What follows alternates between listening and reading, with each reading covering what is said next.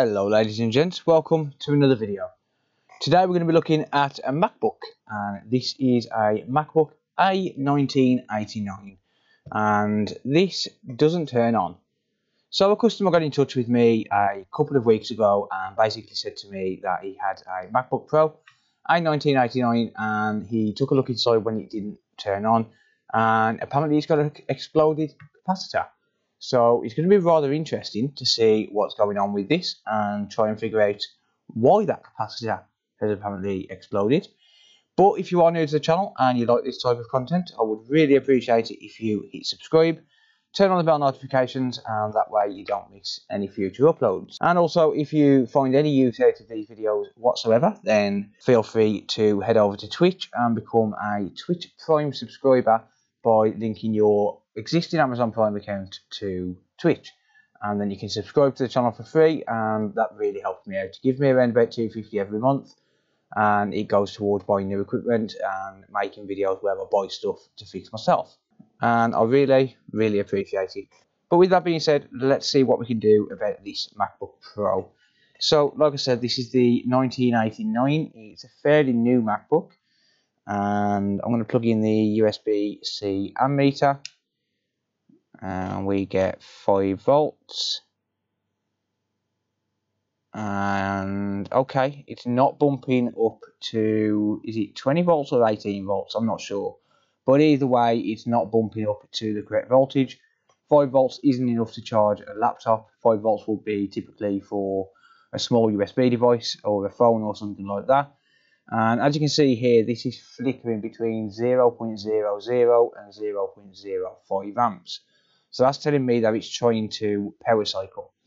So what I mean by that is basically it's trying to turn on, or it's trying to do something, and then it's saying nope, there's something wrong, and it's stopping itself, and it just goes through that constantly. Okay, so I'm very likely going to be using a piece of software by Paul Daniels.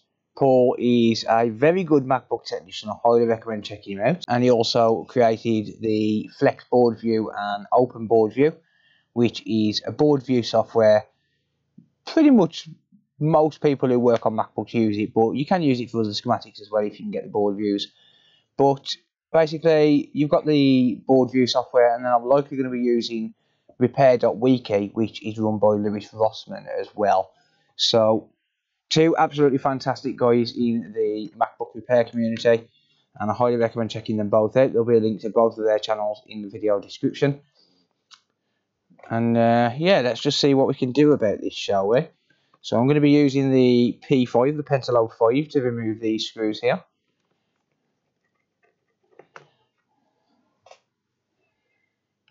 And then I believe it's a Torx T4 when we get into the motherboard itself. I could be wrong. I don't work on many MacBooks, but I do technically offer it as a service. So if you do have a MacBook that you need repairing, feel free to get in touch and I might be able to help.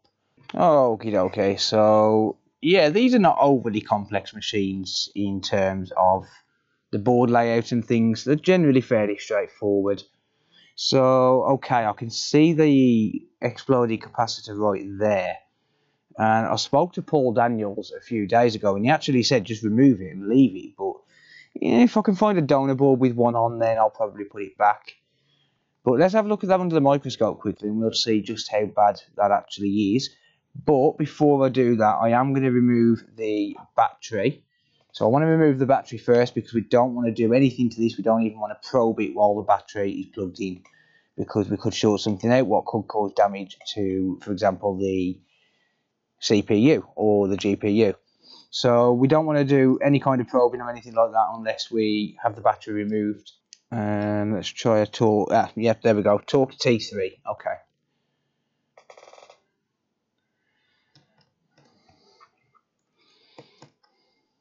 And why have I just gone for that one? Oh well, it can stay out for now. So I unscrewed that one and then went for that one for some reason on the opposite side of the clip. Yeah, that's my bad. I think this is the battery connector. Could be wrong, but I think it could be. Is it? No, it can't be. Alright, never mind.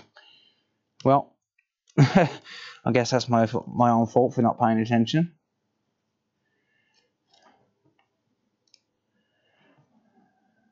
Don't think that one's the battery connector.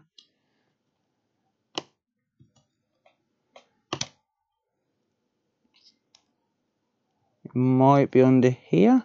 So I've never been in one of these. Ah, yeah, it is. There it is. It's under there. I've never been in one of these. This will be the first time messing with one. Now, I do say to people, don't ever practice on a customer board. However, one thing that you have to remember here is that is kind of subjective. If you've already got experience with other things, then, you know, working on something that you're not familiar with is fine, because you're generally going to be competent enough to work on it. But that said, if you've never worked on a device at all, then, you know, I wouldn't recommend working on customer devices. Okay, the battery's removed, so let's have a look over here and see what's going on. And, ooh, yeah, that looks pretty rough, doesn't it? Okay, well, to be fair, we might be able to just remove this without taking the board out, just by using the soldering iron. I will say that you don't want to be using hot air in that area. So, yeah, I don't recommend doing this with hot air, but if you use the soldering iron, it should be absolutely fine because you're not using any heat around the battery. You know, you're just using very, very localized heat. So I'm going to remove this while it's still inside the case by adding some leaded solder. I could actually add low melt solder, but nah. And yeah, look at that. Hey, ping. Well, quickest repair ever. So the good thing is the case is metal, so you don't need to worry about melting the case.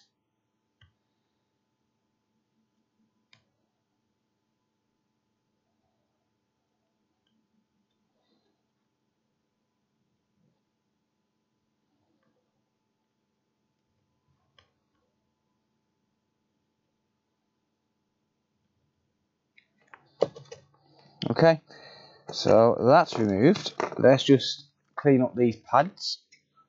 This could be the quickest and easiest repair I've ever done.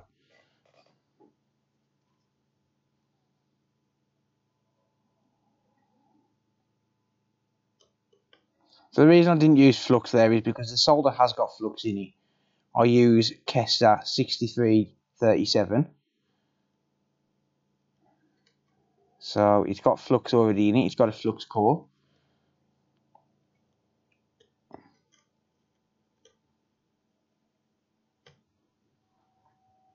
It's a little bit awkward to get to while it's inside the case, but it's fine. Alright, let's just see if it does anything different. I mean, I do plan on replacing that, but let's just see if it does anything different. So, are we going to get any kind of change here, or do we have to take the board out? So, let's just hook up the battery. Okay, so everything is hooked up exactly how it was, apart from the clips. Do we get any change? 5 volts, 0.11 amps, 0.32 amps, come on, there we go, 20 volts, let's go. And that is charging. Fan spin, baby. Do we get anything on the screen?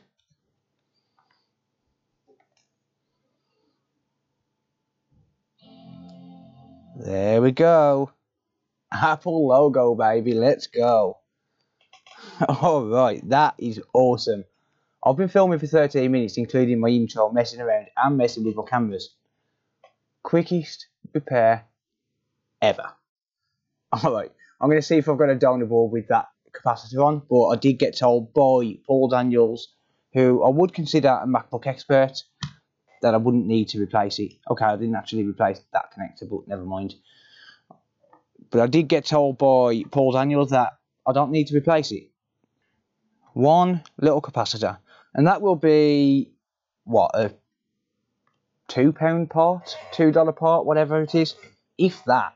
Okay, so according to the Open Board View software, this is the cap that I'm looking at, and it's C6581, which is PP plus G3 hot underscore speaker amp. What speaker is it?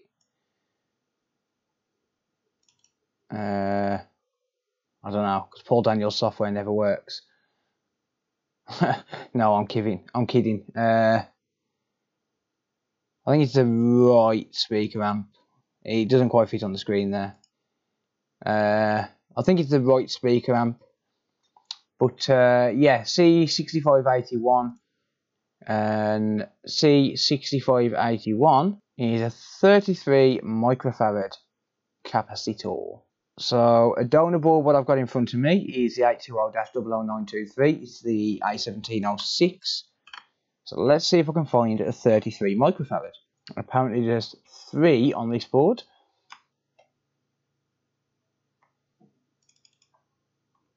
C3504. It's the same cap, tant poly.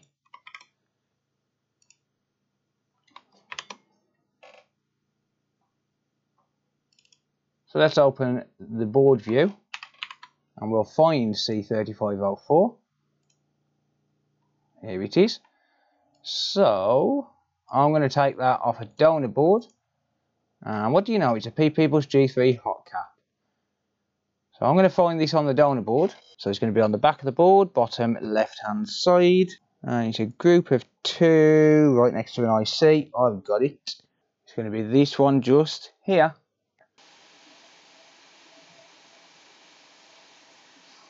There we go, beautiful. Okay, so let's first of all clean this up. So I'm going to warm the board up in that direct area.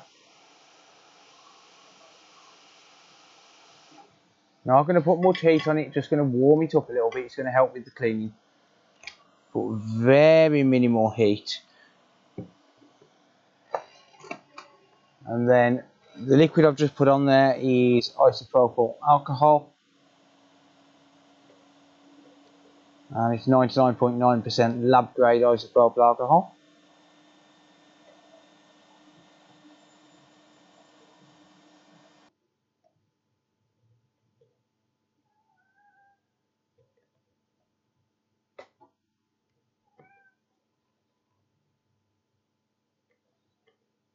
And there we go, a little bit of solder there.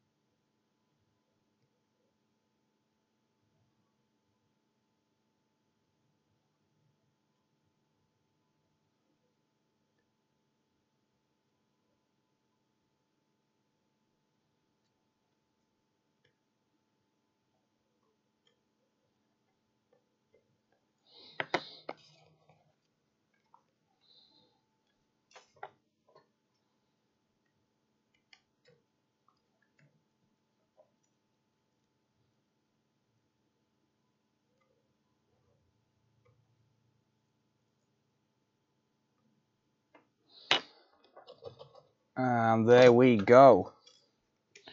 Tiny bit more IPA.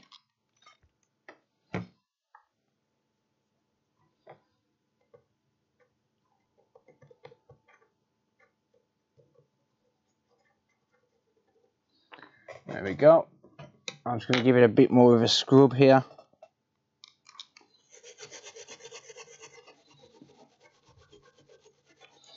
So the reason I'm not taking the board out is because I can't even see any liquid damage indicators have gone off.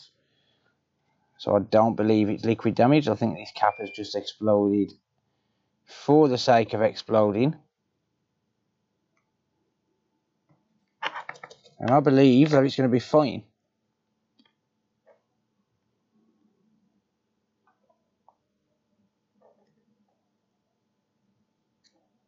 There we go. A little bit wonky. That's my trademark. Alright, and here we go. So, time to put this back together fully. Okie dokie, here we go.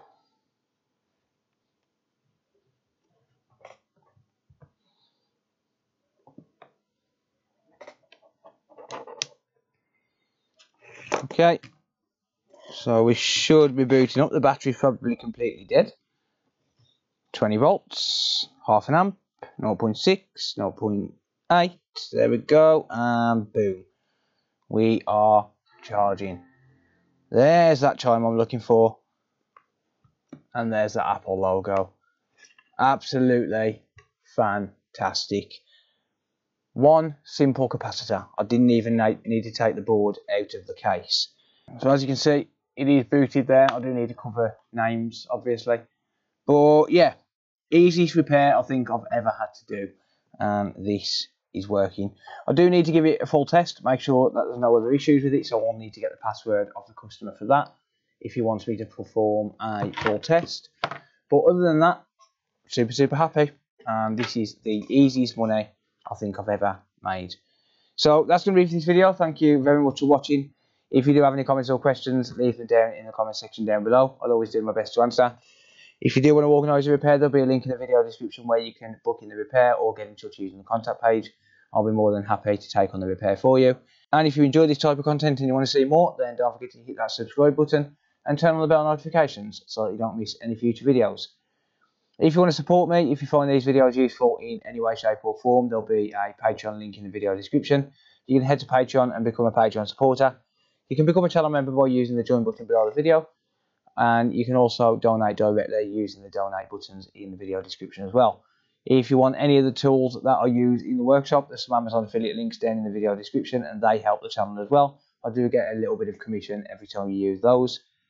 Or you can just simply head over to Twitch and become a Twitch Prime subscriber. Link your Amazon Prime account if you've got one, and then you can do it for free. It doesn't cost you a penny, but it really helps me. It gives me around about $2.50 every month, and it's a massive help to the channel.